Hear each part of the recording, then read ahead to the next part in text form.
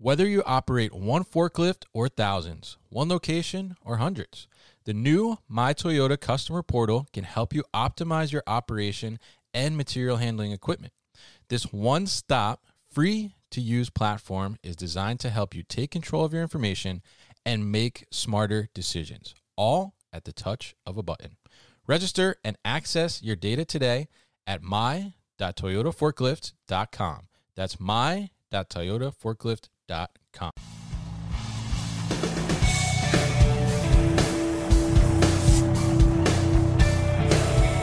The New Warehouse Podcast, hosted by Kevin Lawton, is your source for insights and ideas from the distribution, transportation, and logistics industry.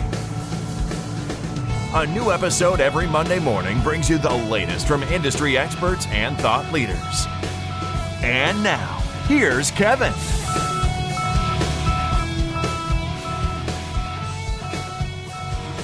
Hey, it's Kevin Lawton, and I am here at Modex in our booth, and I am joined by my friend Brett Wood, who's president and CEO over at the Toyota Material Handling of North America, also overseeing Raymond, also on the board of Bastion, also newly elected to the ITA as well, involved with MHI, all these things, right? That's right. We were just saying that you really don't have time to sleep, right? No, sometimes sleeping is optional.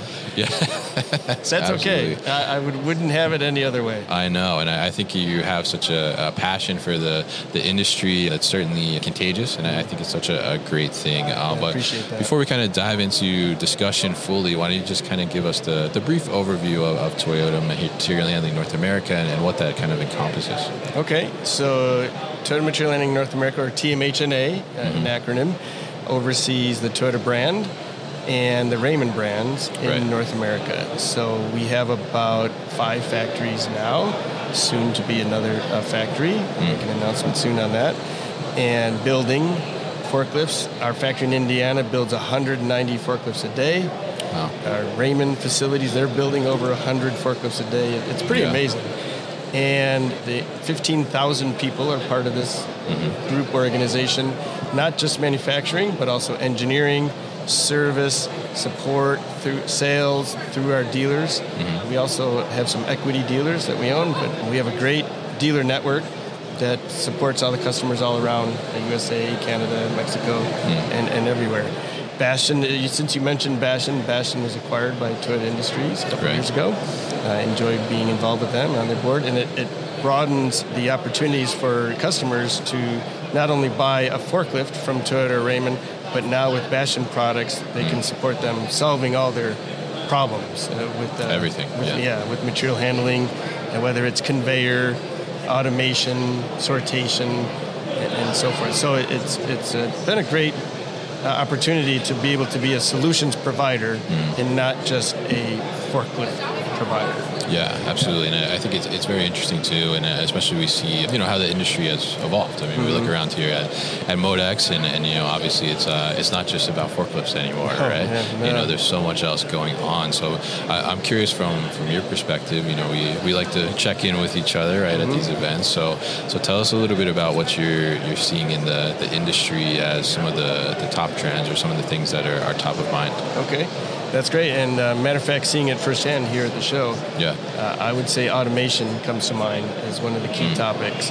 So a lot of it is driven by technology. Technology is getting so much better, being able to automate vehicles, forklifts, AMRs, no matter what the size is. So technology is getting better, but also being driven by the lack of employees at some customers that can drive forklifts. So there's a demand for customers to say, hey, we need our product moved. We don't have enough people to hire. Right. So can it be automated? So that's really, I would say, over the last couple of years, been an interesting topic with a lot of customers, and it'll grow to more automation. So automation is one trend that I'm definitely seeing and observing here at the show. The other one is electrification. So our Industrial Truck Association collects all the data about forklifts that are sold in North America, and 66% of what was sold last year was electric. Oh, wow. 66%. That's a lot. Yeah. It is. And people think about automobiles and You know, that's what makes the news, electric cars. Yes, But you know that's less than 10% of the market. Yeah, that's small. I hear it's maybe even 7 or 8. So 66 is pretty high. We've been in the, electric forklift world a long time. Raymond just celebrated their 100-year anniversary last year. Yeah, I was there. It was fantastic. It was great, wasn't it? Yeah. So that's 100 years of electric forklifts. When you think about electric vehicles or electric power. Right. So electrification is an important trend. There are regulations that are influencing that. For example, California, CARB will be having some announcements coming up with a phase in or a phase out, depending how you look at it. A phase out would be if you're looking at it from an engine product point of view. Right. A phase in would be if you're looking at it from an electrification point of view. Okay. So there are going to be more electric forklifts in the state of California because of CARB's regulation. And then what states follow after that. So regulations will have an impact on how many customers acquire and decide to go electric. Another trend that's related is different types of batteries and lithium-ion batteries. Right. And I don't know if you've seen it around the show here. Yes. I've seen a lot more lithium-ion batteries than I've ever seen before, different types of charging techniques. So technology is getting better. It's actually, I think, helping with the longevity, runtime. Probably the challenge for most customers are costs. So when the costs start to come down a little bit on some of this new technology, you're probably going to see more lithium-ion, more different types of technology, maybe even fuel cell as a power source for forklifts in the future also. Interesting. Yeah, but I don't see it at the show so much, but you asked about industry trends. I'm starting to hear more, too, about sustainability initiatives. I think which I think is great. Whether it's customers asking about us as a supplier, what are your sustainability initiatives and goals? Whether it's the companies like ours that are taking we just installed a lot of solar panels on 2 different facilities, one at Raymond in New York, one at Toyota in Indiana. It's the right thing to do. It'll help us generate, clean power. And I also think it's a trend. I just met with a lot of college students today. They're looking for companies. I heard you had a big line of students wanting to talk to you. It was fun. It was fun. But they're looking for companies that have sustainability goals and initiatives. So the younger generation, I think we could use it as a way to recruit talent. Yes. If you're doing sustain, you probably are, but maybe you need to promote it even a little bit more that you are. So that was interesting. I think it's interesting too that you pointed that out and kind of the future generation and that sustainability aspect, because I do some adjunct teaching myself as well. Right.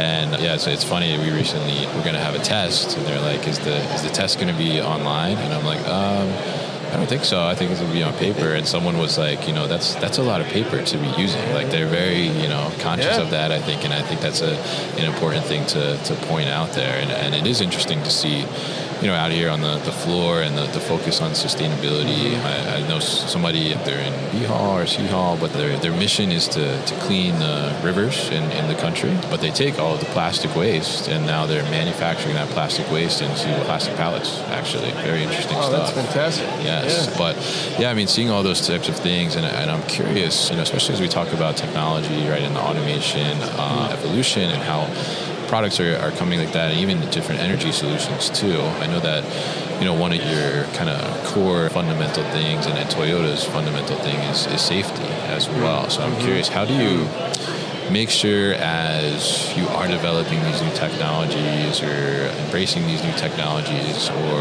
maybe from a Bastion perspective, putting new technologies together in one facility, how do you ensure that you're maintaining those same safety levels in that development? Yeah.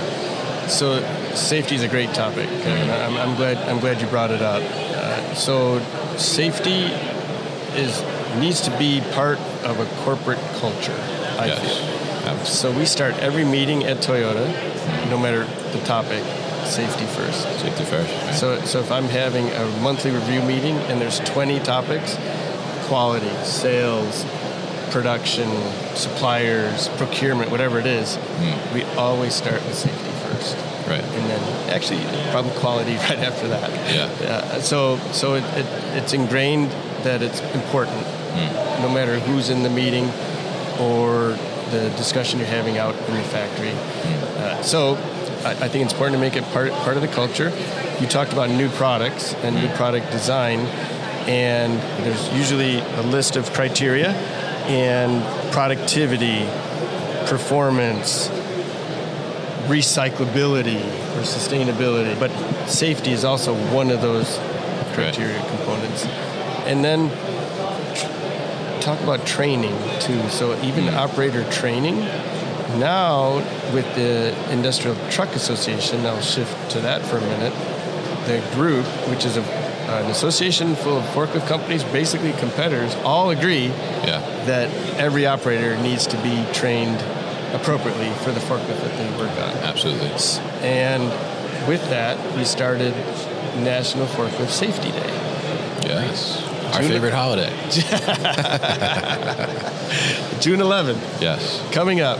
So it's always the second Tuesday in June, Washington, D.C., but it's also available online. And it's our 11th year of having National Forklift Safety Day. OSHA is usually part of it, and so we've got a good collaboration with OSHA. And then what I'm happy about is now we've talked about this so much that other countries are also doing their national forklift. So fantastic. I heard Australia's having one, UK is having one, and my dream someday, not National Forklift Safety, but wouldn't it be great to have a global safety day, or maybe week, or calendars I'm sure would be challenging, but it's just great to see that anybody who is around a forklift is starting to be more aware that operators need to be safely trained. There are a lot, I was mentioning to you earlier, there's a lot of operators driving forklifts. About 4.5 million people, we think. Yeah. That their desk, their office is a forklift. Yes, yeah. 4.5 million people, so the emphasis on getting them trained safely so they can get home safe to their families every night is really important to Toyota, but our industry too. Yeah, and I think even from the standpoint of your customers too, who are utilizing the forklifts and buying those forklifts. I mean, they want the same thing, right? They want their employees to come in, as they say, 10 fingers, 10 toes, leave with 10 fingers, 10 toes, and go home to their family. And even reduce product damage. Training helps a lot with not just safety, but also reducing accidents from product damage and hitting a rack or a wall or a pallet. So technology's helping too. Toyota just launched a system called Sense and Sense Plus. Right. So if the forklift were to back up and be near an object or a person, the forklift automatically slows down and stops. Yes. So I think you're going to see that technology also throughout the industry. Collision avoidance type of systems. Yeah, and I think I love that technology because I think it's so. I mean, we have it in our cars now, right? So why would we not have it in our forklifts? I mean, in some aspects and some scenarios, I mean, even a forklift accident could be as bad or worse than a car accident. So we should have that same kind of safety technology in place. And I love that you guys are embracing that and making that happen and pushing for that in the industry. I mean, I think it's super, super important. Yeah, and Raymond has launched, are you familiar with the order pickers? As you go up, you wear a safety belt, and it should be latched. Right. Many people forget to do that.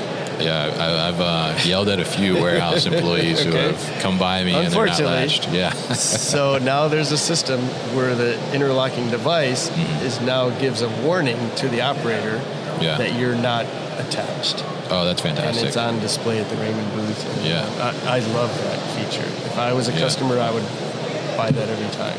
Yeah, absolutely. I mean, I think it should be mandatory, I would say, almost, because I mean, I think that is such a great thing because it is, even like in one operation that I worked in, we had Raymond forklifts there, we had the order selectors, a lot of them, and even sometimes, they want to jump on the machine and just move it a little bit. In a hurry. And I'm like, no, you're hooking it up, So my point is just technology is great. Yeah. It's going to make our products better, efficient, and safer. Yeah, absolutely. Yeah, and I think that's such a great thing for looking forward to the future and even the right now to be able to make it safe. And so as we talk about the future here, we kind of mentioned, all these students that were interested in talking to you here. But I know that, and I think the last time we spoke back at ProMat last year, we were talking about the investment that Toyota had made in the manufacturing workshop at the one school, right? Oh, for students. Right. So the Forklift Learning Studio. Yes. Yeah. At Cornell University. Right. And I just visited there recently. Yeah. How's saw that it going? in action. Yeah. So it's been 1 year, and it's going great. I walked into their studio. There was a forklift. There were tables with components on it. And then over on the side, we donated an engine. The engine was in about 100 pieces. And I said, "What are you doing with that?" Yeah. And the professor said, "Oh, every other week we take it apart and we have another group of students put it back together." Oh, wow. And these are engineering students at an Ivy League school that they're not technicians or mechanics. These are engineering students. Yeah. And the beauty of it, I could see how happy the professors are and the students, is in the morning they're learning theoretical. Fluid dynamics, heat transfer, statics, physics, whatever it is, but it's all theoretical. Then in the afternoon, they get to go down to the Forklift Learning Studio and they get hands-on related to what they just learned in the morning. And that was the whole dream and the image of it, because a forklift has a cylinder, has hydraulics, has chains, has engines, or it's electric, it has motors, or it has electricity. It has physics and dynamics because a forklift has a stability triangle. So it was great to see that the students basically tearing apart our truck and putting it back together, but learning basic engineering principles because which was the dream of Professor Brian Kirby when he came up with that idea. Yeah, I think it's fantastic that you've done that. It's such a great experience for the students. So I'm curious, as you were talking to the students today here at Modex, I mean, maybe we could look at this from two sides, from the student perspective, but also the company perspective too. What are some advice that you would give to, I guess, the student about, why they should be interested in our industry? Because I think that's one thing that, has been a topic of conversation within the industry is, how do we get the newer generation to be interested in material handling and coming into our industry to be able to continue to, help us grow and address some of those labor challenges as well. That's a great topic, Kevin, and I have a passion for it. I know you do. To get students into our industry. It's funny, I'll start some of my presentations lately. So raise your hand if you want to, work for Google and Amazon. Well, I don't want to raise your hand. Yeah. Okay, raise your hand if you want to work with forklifts. Nobody raises their hand, right? I went to college. Yeah. I said, well, okay, then now give me 10 minutes and see if I can change your mind. Right? Yeah. So that's part of the presentation. But I went to college, and I never said I was going to work with forklifts. You just don't think of that as a career path. Material handling, supply chain, logistics, been in the news a lot in the last couple of years, thanks to COVID and so forth, and maybe. So I think it's kind of elevated our presence, maybe amongst students and, general news. But so I'll show them examples of automation, robotics, and how a forklift touches everything that we either eat or own or wear or sit on. And then how can that, if you're a design engineer, a mechanical engineer, industrial engineer, you're thinking about how to make that piece of equipment more efficient. Think about all the engineering principles that forklift has. It's even more than a car. A car doesn't have hydraulics. Yeah. It doesn't have a mast. Right. That kind of thing. So from an engineering point of view, show some good examples there. From a, say, industrial engineer or a data analyst point of view, our industry probably has more data than we know what to do with. So much data.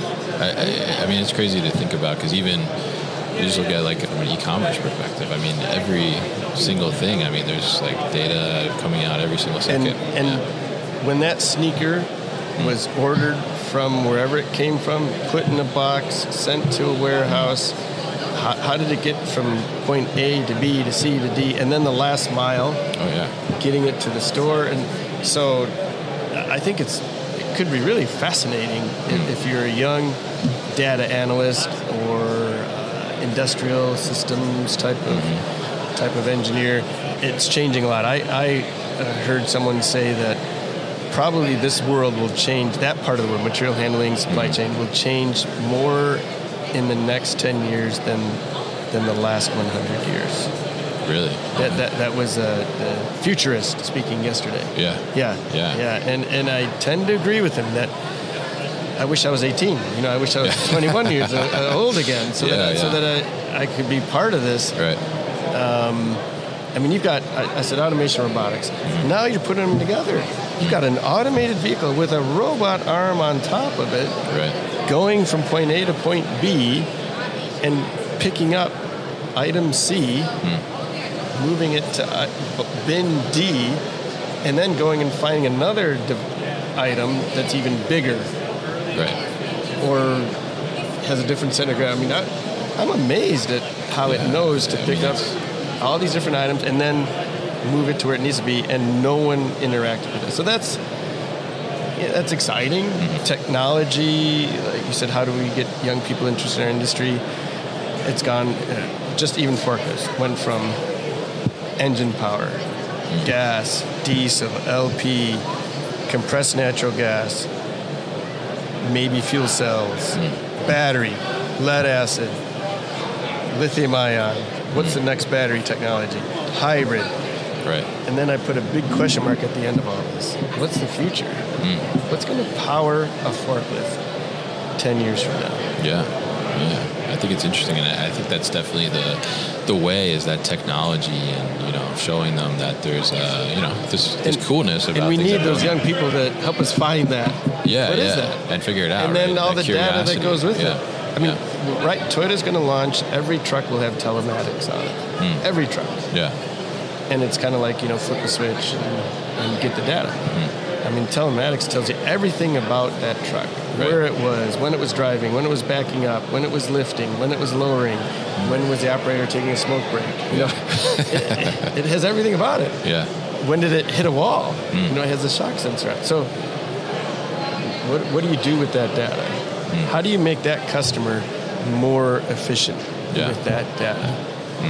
And that's where we could always hire more people to do those kind of things for us. Yeah, absolutely. And I think there's a lot of power within that data and being able to create that visibility. But as we get that next generation kind of involved and interested and being able to get creative with those things and get creative with the data, I think is such an important thing. So now, on the topic of, new technology and getting things almost showcased in a sense for people coming into the industry or that are already in the industry as well, you guys are going to be doing a pretty large automation project internally, right? So tell us a little bit about that. We are. So at Toyota's corporate headquarters and facility in Columbus, Indiana, we own quite a bit of land there, and we, next to our factory, which is, it's about 1 million square feet, I believe. It's pretty big.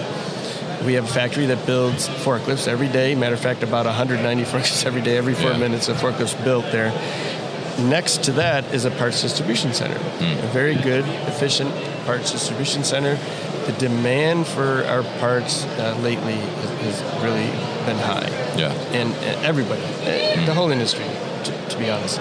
So the importance of delivering is, now everybody wants their package overnight. Right, yeah. We're all now in that mode. So you got to deliver quickly. And you got to, have parts in stock and ready to go. We are about to invest millions of dollars into our parts distribution center to make it more automated, to use like an auto store type of system, a carousel system, some conveyor and so forth. So basically we're upgrading, we're automating our own parts distribution, our own facility. And I'm so excited about it that I think it's going to turn into a showcase, if you will. So an area that when customers or dealers or anyone, yourself, come and visits our factory, well, let's go across the parking lot. You just saw how forklifts are made. Now we're going to show you how parts can be automated and really efficiently. From a customer point of view, it might give them some ideas on how they could upgrade their facility without looking at a computer or a brochure. Now they can actually see hands-on our facility, and we could help maybe explain it even better to them. So yeah, that'll be later this year. By the end of the summer and the fall, we should have that up and running. Pretty excited. Definitely, and looking forward to seeing that and how all different solutions come together. And I think it will be a fantastic showcase. It'll be great. And like your warehouse type of audience. We have our own warehouse, and we need to upgrade it ourselves. So it'll be the investments have been exciting. I've got a phrase that I like to use. The industry's pretty healthy right now. We just finished an industry that was probably the top 5 of all time. It was down a little bit from the prior. The prior year had a big pent-up demand. Right. So it was a crazy year, to be honest with you, 2022. 2023 was down, but compared to the year before, but top 5 of all time, so still pretty healthy. This year will probably be a little flat, maybe, similarly. But then we're predicting the next 5 years for some steady growth. And my phrase I like to say is to repair your roof on a sunny day. Don't wait for the rain. That's a good idea. So invest now. Make our world better now if you can. So that's one.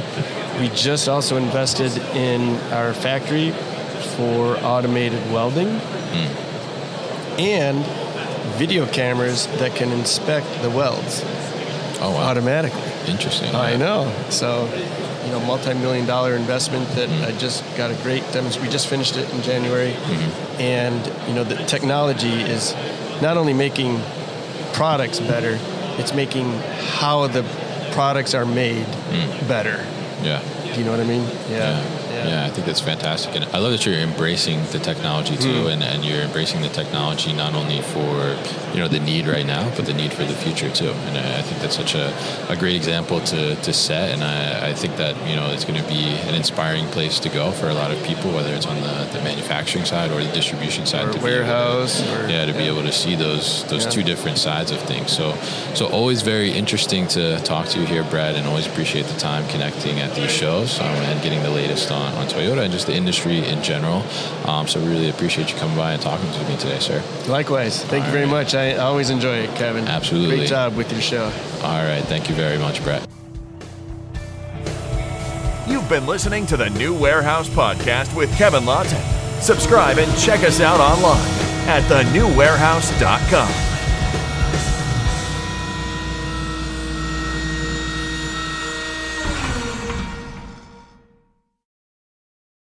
Thank you for listening to this episode. If you want more content from the New Warehouse, check out our new video series called All Hands on LinkedIn. Just search for the New Warehouse on LinkedIn and follow along.